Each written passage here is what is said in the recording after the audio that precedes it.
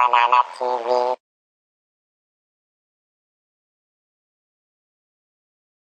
Good evening, and thank you very much for coming to our studio. Thanks for having me. So, I will start. Like we said, you affected millions and millions of people around the world. Why is it so effective here in Israel? How come that it's catching in Israel?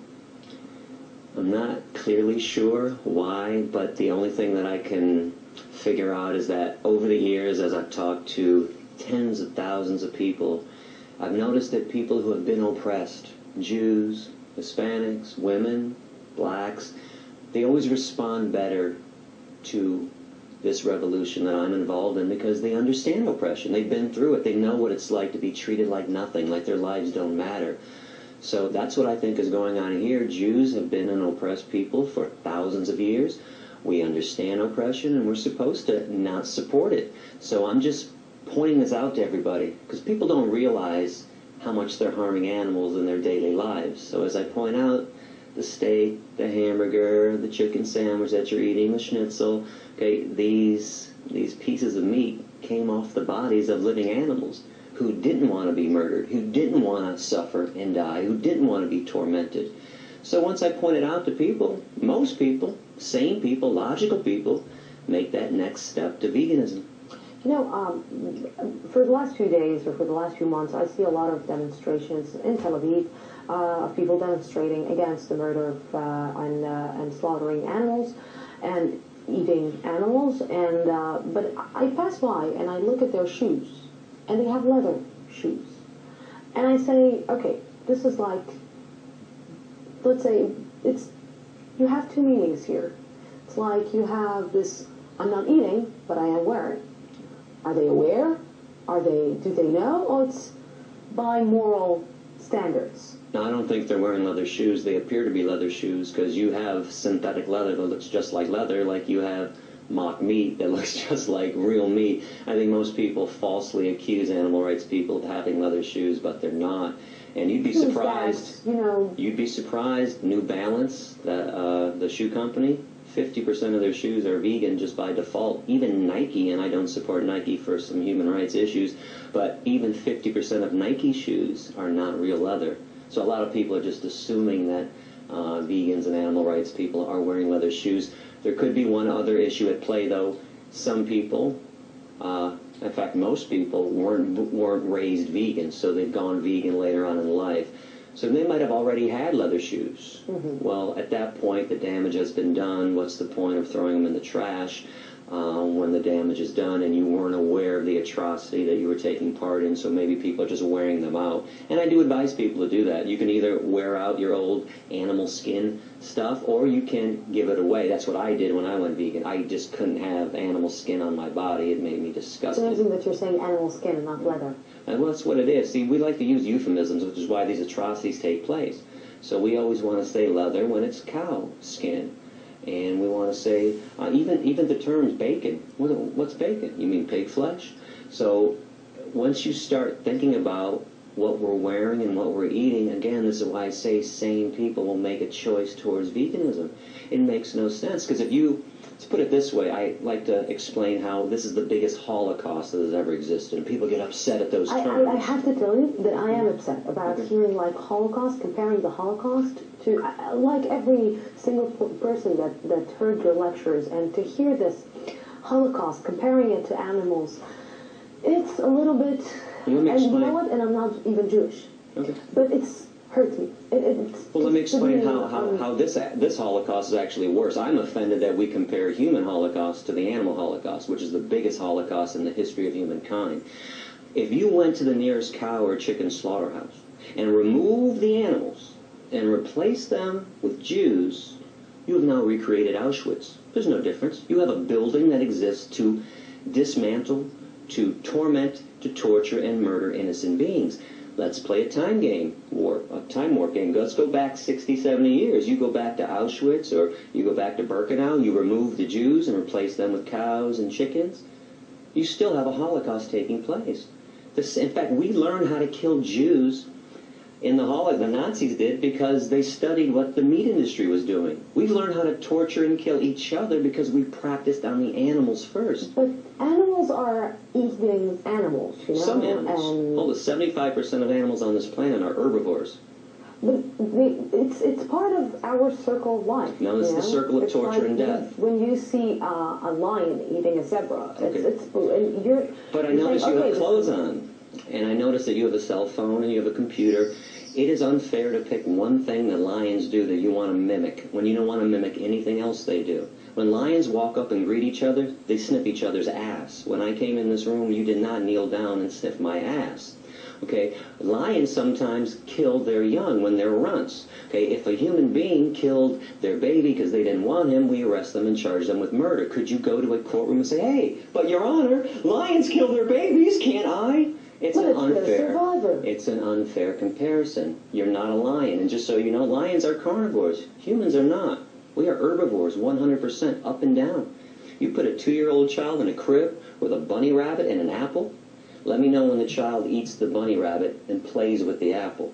We are purely herbivorous. We have no carnivorous or omnivorous instincts whatsoever. And physiologically, if your jaw moves from side to side in a grinding motion and you chew, you're 100% herbivore. If you were a meat eater like a lion, your jaw would only go like this, up and down, rip and swallow. If you sweat through your pores to cool yourself, you're herbivore. What is your main purpose? Because most of the world won't become vegan. It depends on which day you ask me. The world, injustice can't live forever. The world will become vegan one day. Do you really believe that? Just like every woman on this planet will one day have their equality with men. Just like one day all oppression will fall by the wayside. Injustice doesn't live forever. And it seems insurmountable, don't get me wrong. I mean, I'm in the trenches, believe me. It looks like and seems like it can't happen. But remember, it took 400 years to convince white people in America not to own black people. You can see why this is taking so long. We can't even treat each other with kindness, let alone treat the chickens and the pigs and the turkeys and the insects of the world with kindness. But I think we can treat each other with kindness one day once we learn how to treat the animals with kindness. You know, I'm feeling a little bit uncomfortable because I just had a steak for lunch, and it's still not convinced 100% that I should stop eating meat for the rest of my life. It's not that I'm eating meat every day, but I do love my steak on the plate once a week. So you have now 2 minutes to try to convince me eat meat once a month. I don't want to convince you to do it once a month. I want to convince you never to do it. Okay, you have to put yourself in the animal's position. Imagine that you were raped to impregnate yourself. Okay, somebody raped you to impregnate you. You gave birth to this baby. This baby was stolen from you at birth. That baby was fattened up with corn and soy and wheat and oats.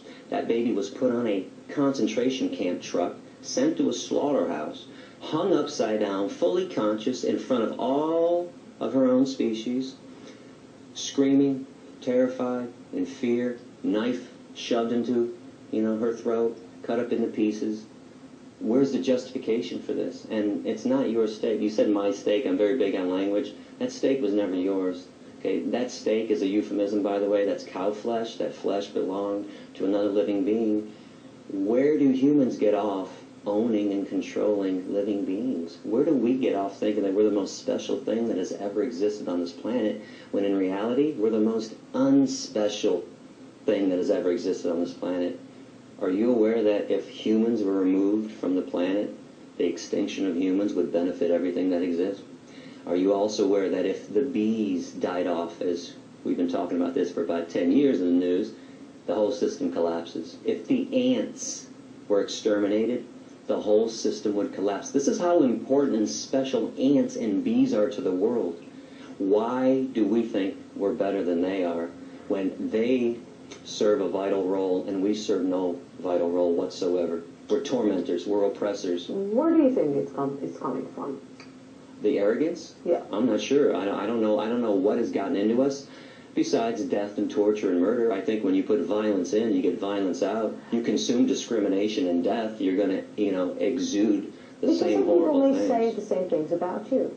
Because Wow. some people may say that he's arrogant, he thinks that he knows better, he thinks that he's better than us, and actually we're all,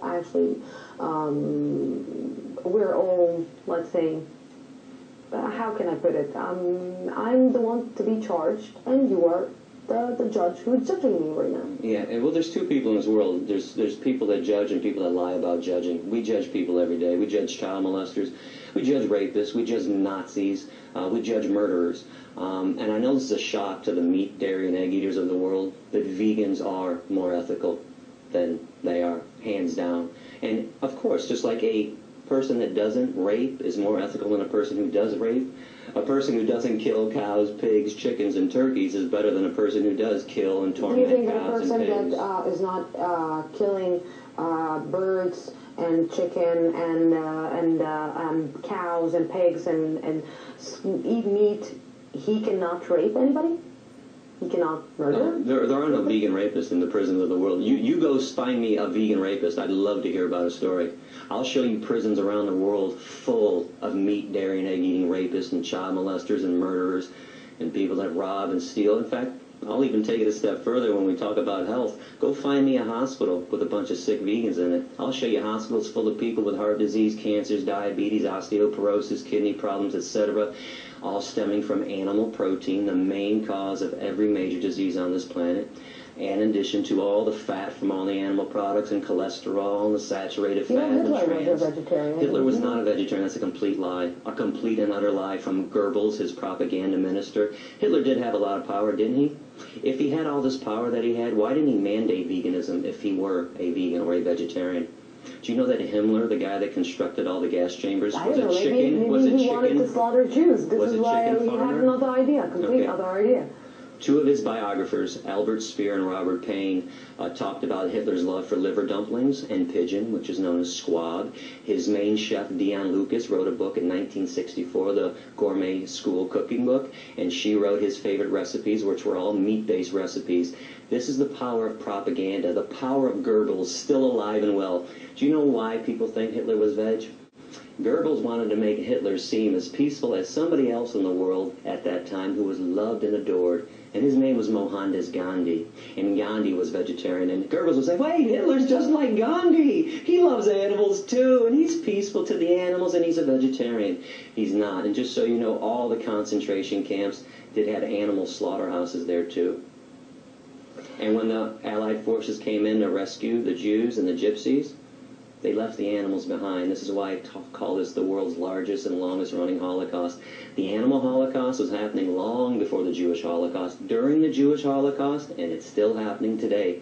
Every second, just so you know, of every minute, of every hour, of every day, female animals are raped to impregnate them. Every second, animals are being killed. Every 60 billion animals every year. Do you accept, or do you understand, or that people are calling you terrorist? Sure. What else are they going to call me? They couldn't sleep at night if they called me a compassionate human being, because I'm calling them out. And as we go back in time and look at all the other people that we adore now, collectively, we all agree, Gandhi and Dr. Martin Luther King and all these people, Rosa Parks and Cesar Chavez, you know, they were not loved during their time. They were despised. They wanted to make change, massive change. It's only later on that a society looks back at revolutionary activists and says, oh, man, he was great. He was just trying to bring peace and justice. I'm trying to bring compassion to this world. It's amazing that I'm called a terrorist. And if I'm called a terrorist for saving animals, what do we call people that kill animals and torture animals and eat animals? One last thing before we have 20 seconds. What did you have for lunch? I had a vegan schnitzel and a vegan burger from the vegan shawarma place in town, my favorite restaurant. Vegan schnitzel, vegan shawarma, vegan schnitzel, vegan hamburger. Gary, thank you very much for